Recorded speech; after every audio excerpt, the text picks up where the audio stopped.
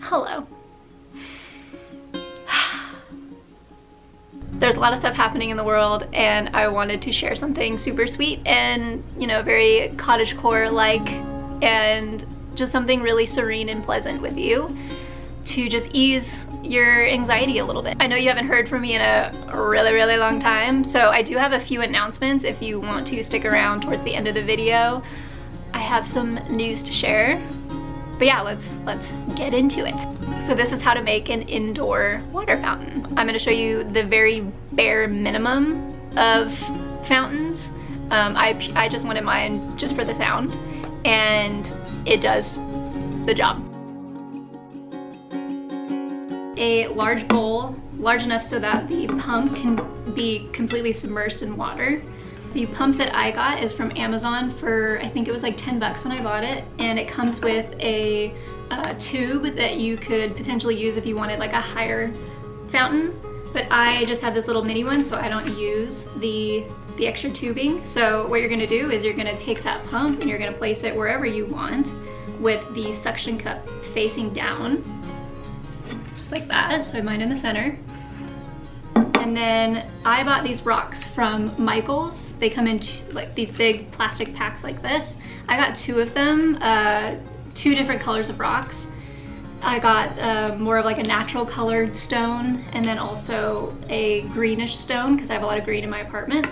And mix them all together, and you can definitely play with the appearance of how many stones you'll want in there.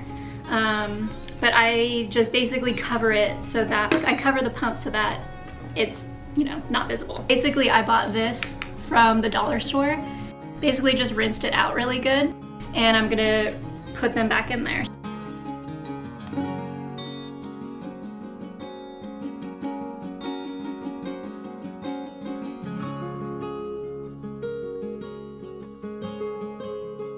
I'm gonna go add some water. So as you can see, here's the opening of the pump. And I'm just gonna add enough water so that it covers the pump.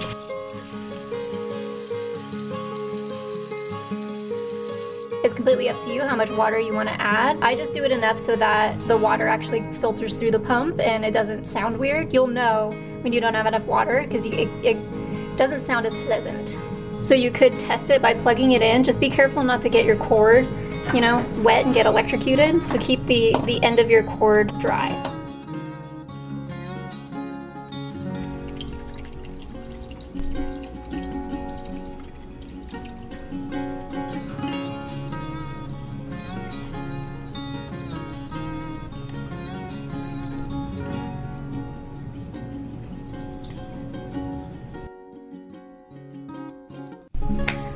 So one thing to know about the glass bowl is that it'll show water spots, and there might be like some griminess from the rocks. That's okay, just clean it pretty often. Use hot water. I was actually using Windex and it helped a little bit, but be aware that that'll happen if you get a glass bowl. I don't know, I haven't tried any other materials, so you might find something that works a lot better. I was thinking that once things calm down in the world, I might, if there's like a flea market or a thrift store, definitely go and try and find a better bowl that's more decorative, I guess. And then I'll probably use that glass bowl for fruit or something after deep cleaning it. But yeah, it's been really nice to have, especially early in the morning when I'm like crafting or, you know, just sitting at my desk having a cup of coffee. It's really nice. On the pump, you can also adjust the size of the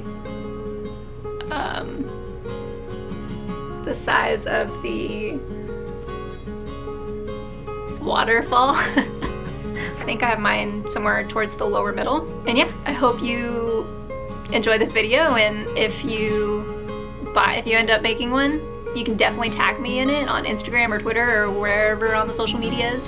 I'd love to see what you make.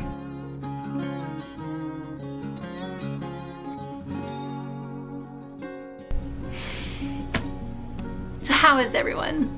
That's a stupid question. I know how everyone's doing. It's craziness in the world right now.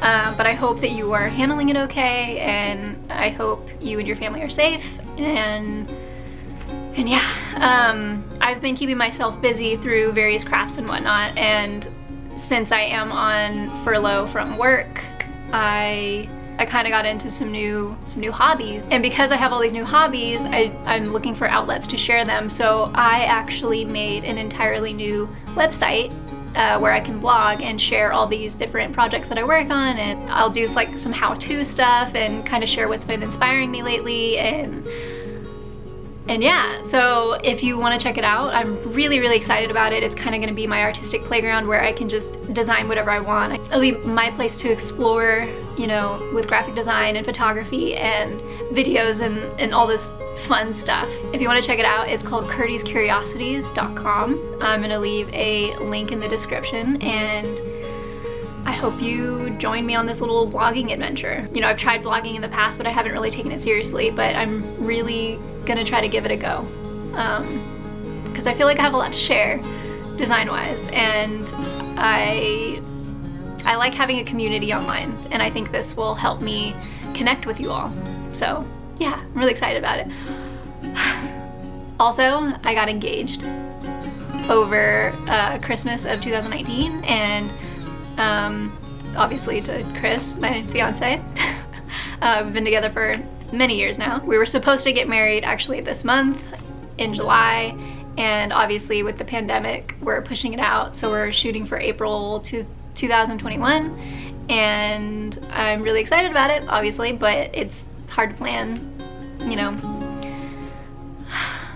But yeah, it's good to be posting again. You know, I have the ability to kind of get back to my artistic roots and really try out new outlets of creativity, and making videos is something that I've always enjoyed, so I'm glad that I have this time to actually sit down and make a video. So I hope you enjoyed this, and I hope to see you again soon.